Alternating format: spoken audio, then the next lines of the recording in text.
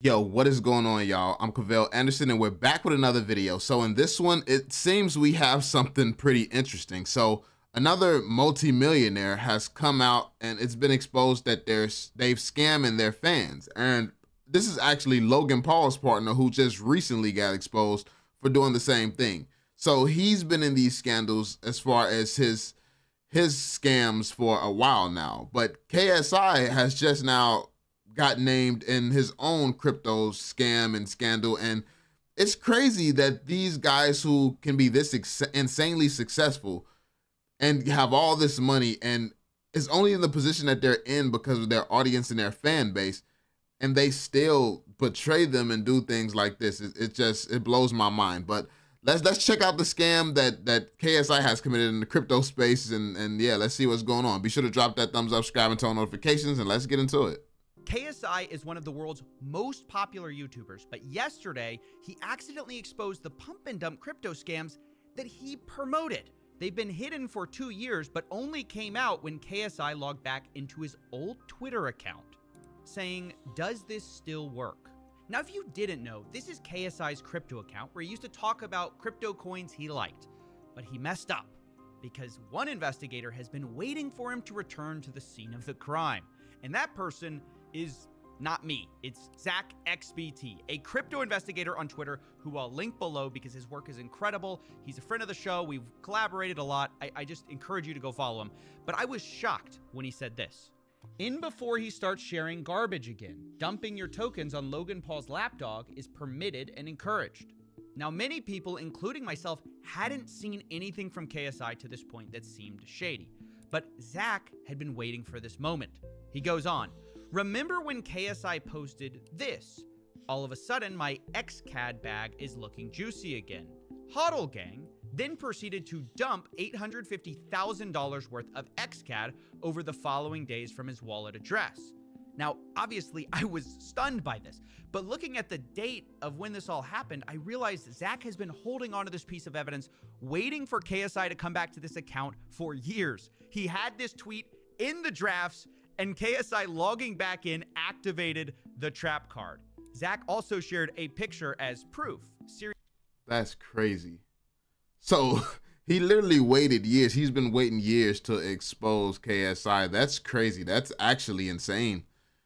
That's commitment to exposing him, I guess. Like, wow, these investigators really just be taking their time with it.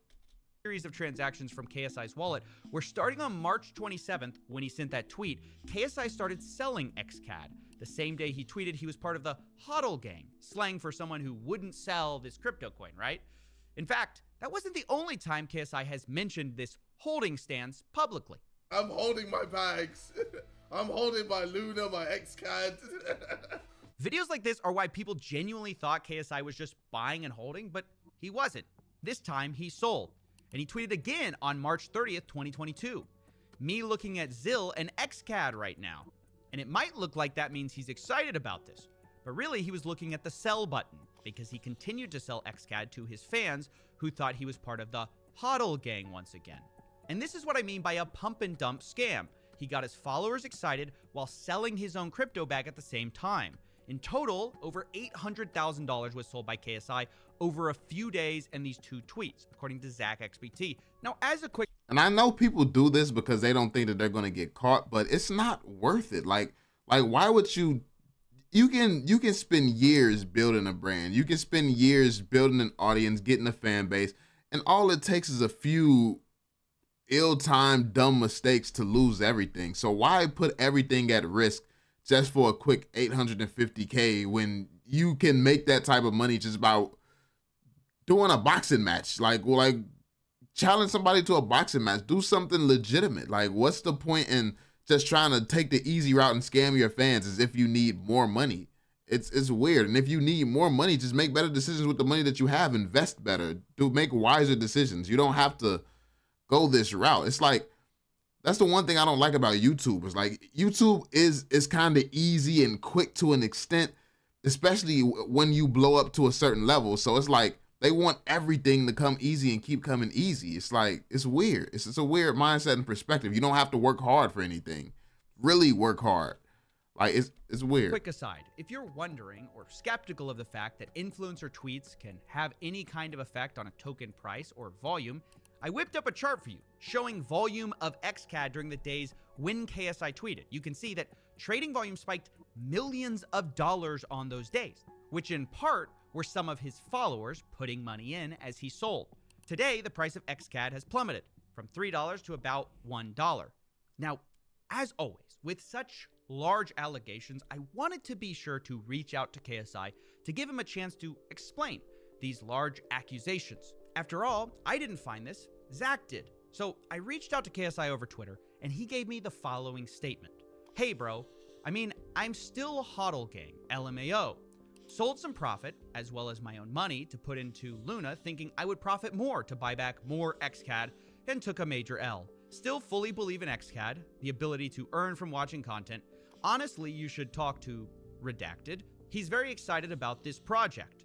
I never left crypto. I've just been watching it from the shadows. It's kind of hard to leave when you've invested so many years into it. So that's his statement. He then shared a personal account screenshot showing that he does have some XCAD still held. But while that's an interesting fact and an interesting explanation, it doesn't really change the core accusation of whether he pumped and dumped his fans.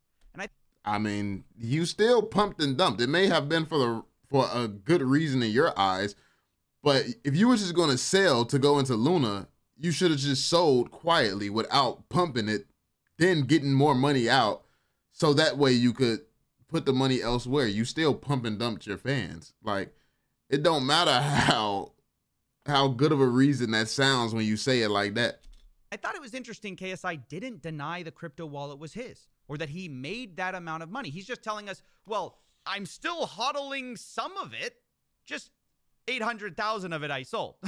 Now, to be honest, I don't buy this explanation for a second, but I kind of was feeling like I had to leave the story there. It felt like a one-off scam that I talk about on my new side channel, CoffeeZilla Extras, but the story would die there. But then I got another message, which changed everything from Zach. He said, I have one more KSI example with a different coin.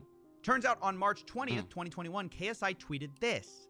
2 NFT coins I'm very bullish on, Super and Earn. Any other NFTs I should look at? Now, normally when you're bullish on a coin, you buy that coin. But that's not what KSI did. See, right after he tweeted that, 6 hours later, he sold $174,000 worth of Earn token. And then 4 hours later, sells another $174,000. Now, if that isn't a textbook pump and dump, I don't know what is. He tweeted, that's the pump. Within 24 hours, he sells $348,000. That's the dump. It couldn't be more clear. Or so I thought, because I asked KSI about this, and that's where things got a bit muddy.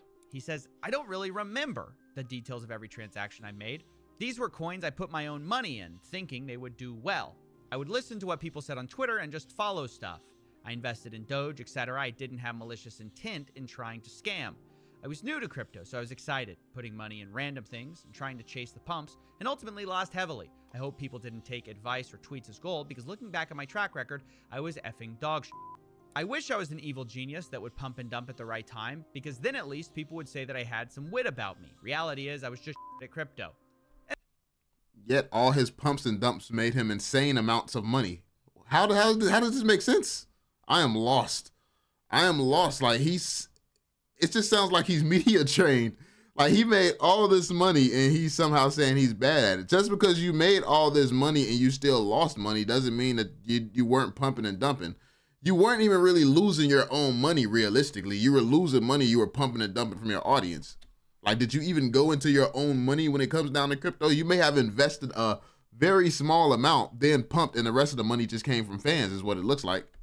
And that's basically KSI's defense. He was dumb, he was bad at crypto, but is that true? Well, he says he put in $2 million of his own money and lost it all in the end. He says, quote, I made zero profit on crypto. In the end, I lost it all on Luna. Look, I haven't seen his accounts. Maybe that's true. Either way, even if he is bad or dumb with crypto, it doesn't explain the pump and dumps. Like, telling people you're bullish and then selling is not explained by, I was new, I was dumb. And I said as much. I said, I'm just trying to understand why you traded the opposite way that you were saying on Twitter. And KSI replied this, because I thought I was getting trolled. Honestly, every time I tweeted something, the opposite would happen on the market. So I decided to tweet the opposite of what I was actually doing and still took an L. So just to be clear, KSI's story that he's going with is that he thought the market was against him, so he publicly said one thing while privately, secretly doing the opposite, which is kind of the definition of a pump and dump when you promote that to a big audience. You say you're gonna buy to your followers while secretly selling. Whether or not it's a successful pump and dump, whatever pump and dump, that's what it is. Now look, I understand that people are going to have conflicting ideas of whether this was malicious or not. And I think it's going to entirely depend on whether you think KSI's story makes sense. I'm just trying to provide full context while also giving you my opinion on that, which is that I don't really buy that he had no clue that tweeting one thing would positively affect the price in his favor. I definitely don't buy it, especially since his business partner is Logan Paul, and we know he knows what he's doing. And he's operating with Logan Paul. Usually you attract people that's similar to you. That's why him and Logan Paul has this respect and has this friendship and has this business together, because they are similar types of people in ways. And I just think that this is one of those ways that they're similar. They would do this to their fans. They don't really care. And in the same way that Logan Paul years ago was recording and filming a dead guy, I don't think that KSI's integrity is beyond that. He was doing exploitative things to allegedly women and things like that, like at events and stuff a while back, like earlier on in his career. Like, these guys who get all this fame from YouTube tend to be a certain type of dickhead and they don't really care about anyone but themselves and their people, really. But yeah, hey, I digress. Meanwhile, though, while I was confronting KSI, I heard a final response from Zach XBT, which I think moved the needle a bit. He said, I found another example. See, on May 11, 2021, KSI Crypto tweeted, "This is about to explode." Only moments later, though, he sold $25,000. Didn't buy it, which I get it. It's a relatively small amount, but it furthers that same pattern of behavior. It's just a matter of what you think that behavior was. If you ask me, I think KSI tried to use his influence to move the market for himself in crypto through a few pump and dumps. He may have lost all his money eventually in a Ponzi scheme, but that does not make what he did okay. In fact, I think it's fair to say that a lot of his followers, we saw that, he influenced millions of dollars in trading volume, went into some coins that are now doing very poorly. But ultimately, I think the true piece of cosmic irony for KSI here, though, is that he would have gotten away with all of this. No one would have known about any of it if he just hadn't logged back into Twitter for one last spin at the slot machine. Yeah, that is insane. It looked like he was preparing to do it again. The bull run was coming back. He like, oh, it's time to heat it up. Time for me to start posting some tweets. Yeah, that's insane. He wanted to go back for another run at it. That's crazy. But yeah, let me know what you all think in the comment section down below. I think that this is sad. It's sad that you can have all this money, all this success, and as opposed to working hard and continuing to work hard, you would rather just try to take the easy route to make a bunch of quick money. It's pathetic. But let me know what you all think. Be sure to drop that thumbs up, subscribe, and turn on notifications, and I will catch you all on the next one. Peace out, fam.